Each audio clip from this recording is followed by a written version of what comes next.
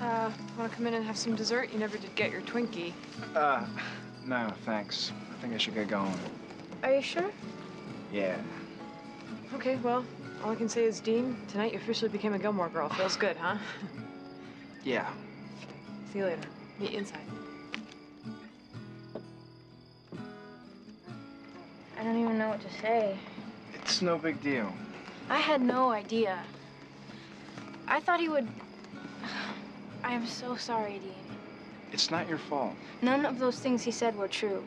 None of them mean anything. I don't know what made him act that way. You know what? Let's just forget it, all right? Please, don't be upset. I'm not. Dean. I'm fine. I'm not upset. I have to go. Call you tomorrow. Okay.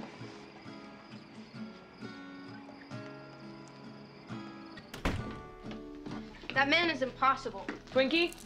He just attacks Dean out of nowhere, and Dean is sitting there being perfectly nice, and then all of a sudden, oh God, I'm so mad. He's a snob. Yes.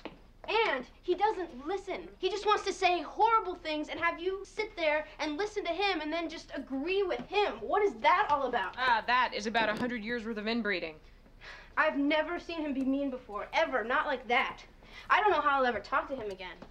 And Dean, he must be so upset right now. I hate that he did this to him. I hate it. Yes, it was bad. My father was in fine form tonight.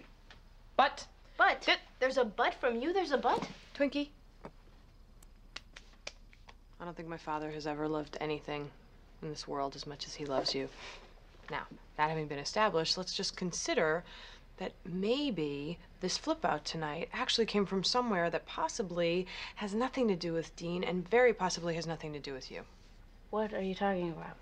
You are the great white hope of the Gilmore clan. You are their angel, sent from up above. You are the daughter they didn't have. Mom. No, it's not a feel sorry for me thing. It's just the truth. I mean, you're gonna go to college. Hell, you're gonna graduate from high school. They're gonna get to watch you walk down the aisle wearing your cap and gown and get your diploma and go to Harvard and be a Phi Beta bimbo and graduate with honors and just set the world on fire. I mean, that is the plan. Looks like it's gonna happen. It is going to happen. Except for that Phi Beta bimbo part. But then tonight you walk in with this beautiful boy who likes you enough to brave going to your grandparents' house for dinner, and Dad looks at you and sees you with him and all of a sudden has a terrible Lorelei flashback. He sees it all going away. The college, the cap and gown. But I'm not going to get pregnant. I know that. He should know that. Yes, you should, but you do have my eyes. You do realize you just spent the last 10 minutes defending your dad. I know. I'm gonna have terrible nightmares all night long.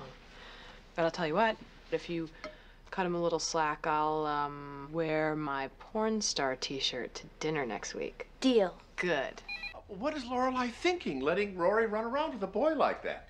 Well, of course, she isn't thinking. She never thinks. Richard, please, you're giving me a headache. And what were you thinking inviting him over here? We told her she could invite someone. You were right there. I did not mean him. Please calm down. I will not calm down. Did you hear the way she talked to me? Yes, I heard the way she talked to you. She sounded like her mother. You were attacking her boyfriend. A girl that age shouldn't have a boyfriend. You truly think a 16-year-old girl isn't going to date? Well, of course she's going to date, and she should date. Proper socialization is important to a child, but she should not date one boy, and she should not date him. Don't answer that. I'm going to answer it.